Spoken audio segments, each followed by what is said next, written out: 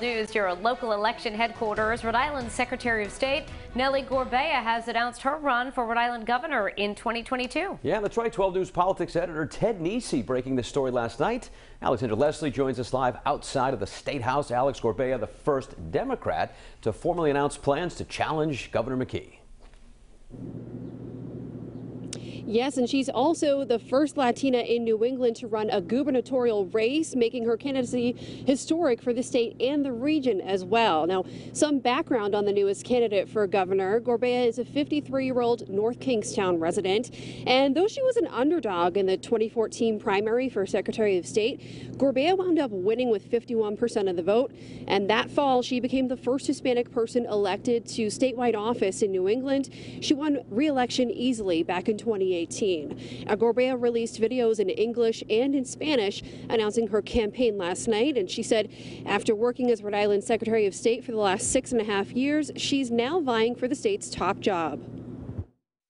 To build a better Rhode Island, to make government more accountable to the people, to bring diverse voices to the table, and connect people to hopeful opportunities that will help them thrive.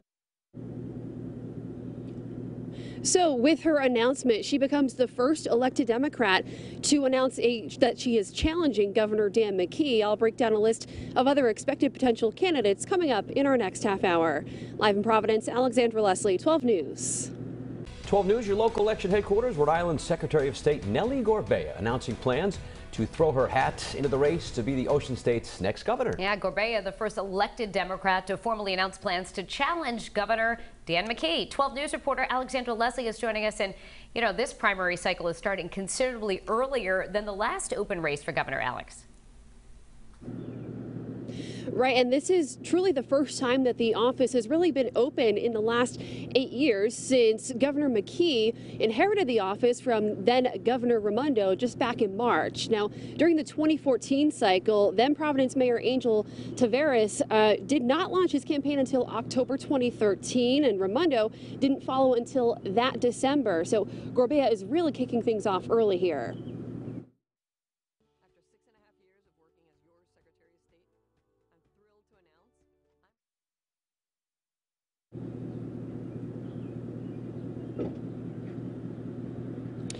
And Gorbea said as governor, she'd continue to make government more accountable, challenge special interests in the status quo, and connects people to opportunities that will help them thrive. So, as we mentioned, Gorbea is the first elected Democrat to formally announce plans to challenge Governor McKee, and she is one of several candidates expected to throw her hat into the race. So, some other elected Democrats you'll recognize include General Treasurer Seth Magaziner and Providence Mayor Jorge Elorza. Dr. Luis Daniel Munoz, who ran as an independent back in 2018, has already announced his candidacy as a Democrat. So far, though, no Republican has announced plans to run. Now, before her gig as Secretary of State, Gorbea founded the Rhode Island Latino Civic Fund, and she served on several community boards. She also served as Executive Director for Housing Works RI. Live in Providence, Alexandra Leslie, 12 News.